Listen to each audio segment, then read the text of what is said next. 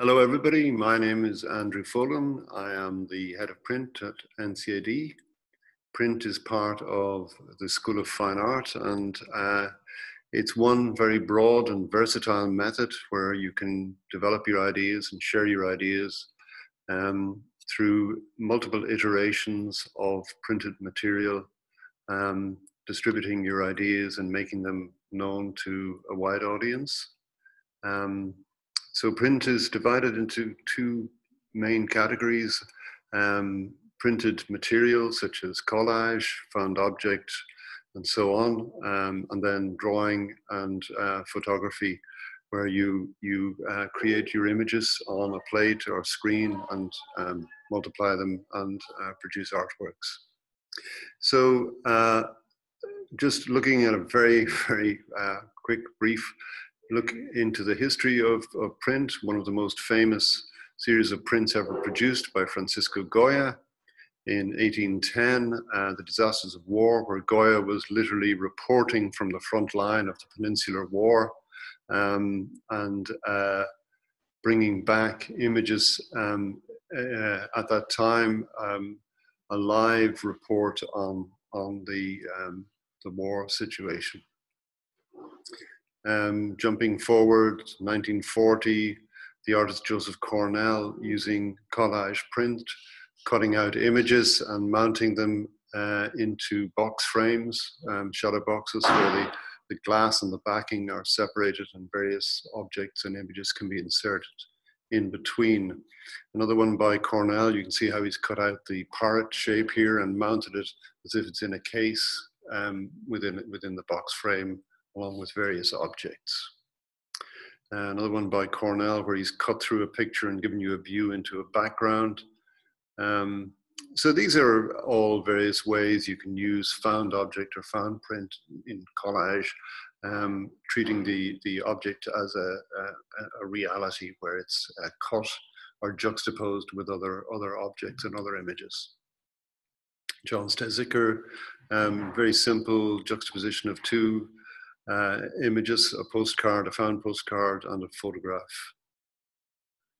Another one, very effectively juxtaposed, where the cliff face, the stony cliff face, makes a very clear message about what's happening between these two individuals.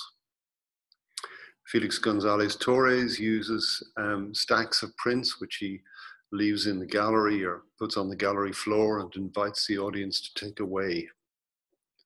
Here's one series of little booklets. He calls this his passport series.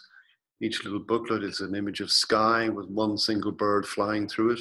And the idea is that the viewer or visitor to the gallery will take this booklet away, remove it from the gallery, and thereby disseminate the artwork through the world, thereby releasing the passport from the gallery, making an artwork that exists beyond the walls of the gallery. This is one of our ex-students, Ida Keneally, dealing with printed imagery, the very famous story of the willow pattern, story of requited love and arranged marriage. It came to Europe through ceramic plates.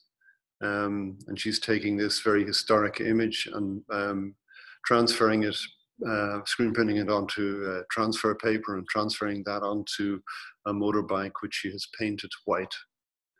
So you've got this juxtaposition of the big, hefty, sort of macho bike and the very delicate willow pattern, which we associate with delicate china. And here she uses some of that china, and she has a video of the willow pattern being tattooed on her back, and it's projected onto a plate. So we're very interested in the idea of a palimpsest, where a single copper plate can be worked and reworked many times. So this is a series by Matea Smik, and she's basically taking one plate and constantly reworking it.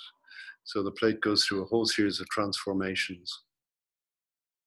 We do this by etching the copper plate, aquatinting it, sanding it back, scraping back into it, redrawing, re-etching, and so on.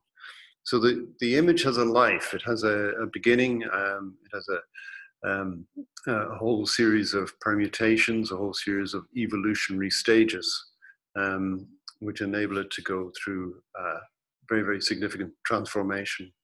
And it's a bit like having your cake and eating it. When you do a drawing or a painting or whatever, make a sculpture, you generally put a lot of actions into the making, and you end up with one output image or object.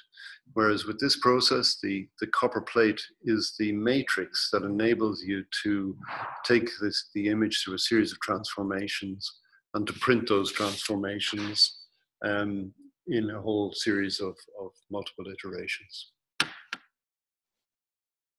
Isabel Delaney, aka Kitch Doom, working with linocut or woodcut and digital images, combining the fineness of the etched plate with the bolder image and the digital, using etching on a canvas and mounting a woodcut behind it. So dealing with the reality of a raising blind or whatever, and something happening behind it. Neil Dunn, a former student, now teaching in the department here, working on these giant screen prints on board.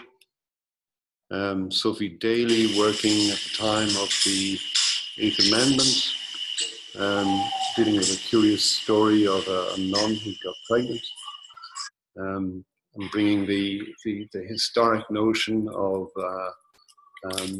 abortion and its, the way it was treated by the church at the time, and whereby it was quite common to get an abortion in these days. So she brings that into a contemporary context and makes for a very interesting sequence. She's using a process called 2.5D animation, where you can float images in virtual space and manipulate them.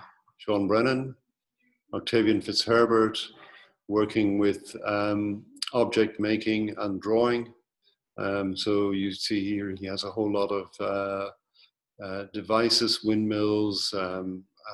He's interested in the environment and sustainability. So he's creating these little fictitious machines. He has a drawing here, which is actually the college and the director of the college coming out of a little building where he's about to sell some tarts that he's made. He's trying to raise money for the college. So what's happening here is that Octavian has objects and he has drawings, and the two are interrelating. It's difficult to know which came first, the drawing or the sculpture. But one thing sure is it's a reflexive action between the two, where he takes his ideas from 2 to 3 dimensions and back. So every now and again, somebody says, well, how can you get a job doing this? Well, as an artist, you sell your work, and you know, you get have an exhibition or two. You can sell your prints, and the great thing about print is you can roll them up, put them in a tube, and send them anywhere in the world. But we also pride ourselves in our transferable skills, and we teach students many different things: professional practice, negotiation skills, how to deal with a broad range of people in the negotiation to create installations or artworks for public buildings. So here's Terry McInerney, the manager at the White Cube Bermondsey in London. So I like to believe that some of the skills she picked up with us enabled her to get this very good job. So here's a view of the studio, everybody with their masks on, maintaining social distance as best they can. So if you're interested in print, I would recommend it to you as a versatile method, which will enable you to make your ideas manifest in a very interesting range of possibilities. Thank you very much.